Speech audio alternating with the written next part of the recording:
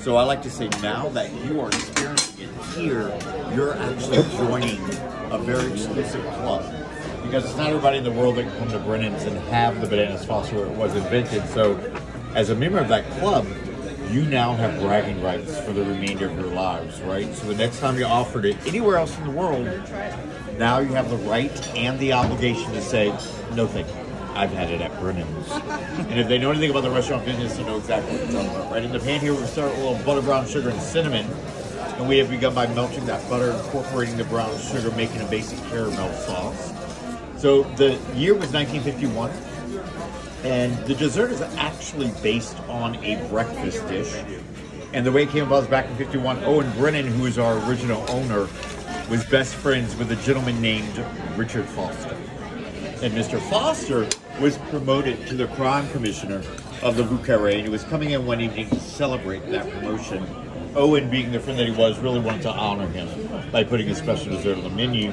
So he commissioned his younger sister, Ella Brennan, to come up with a new dessert, but he only gave her 2 hours before the supper was to begin to come up with a new dessert. And as you know, Miss Ella was extremely busy that afternoon.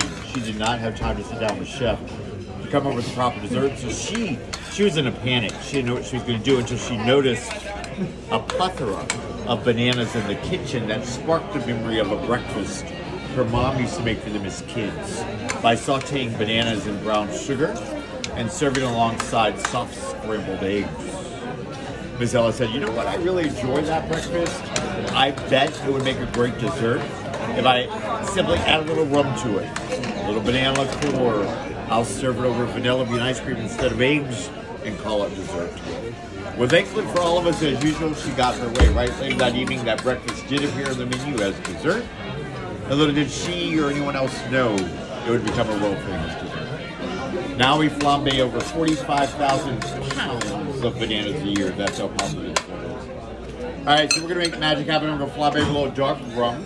So you're gonna want to switch over to slow motion because the flame is just more impressive when you film it in slow mo, yeah?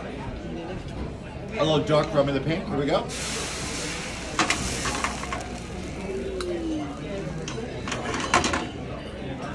So the flambe is actually continually to gently cook the banana.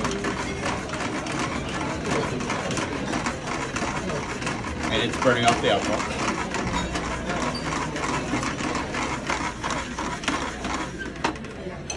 All right, so banana's gonna come for us.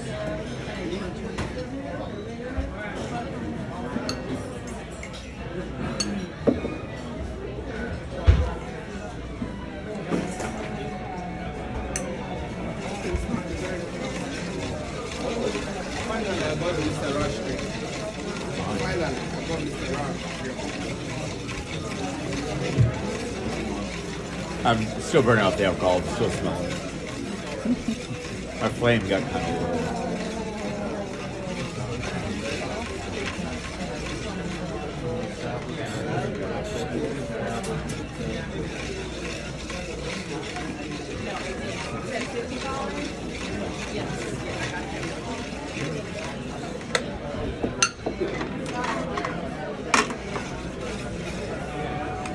All right, best part right here.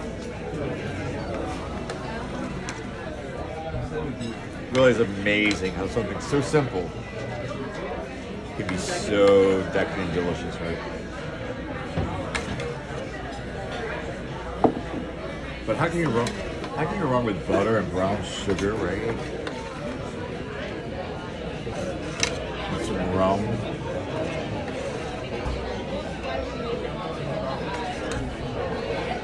All right, folks. I present the... Thank you. Yes, you are so welcome. Y'all enjoy it. Thank you. Welcome to the club. Here, sir.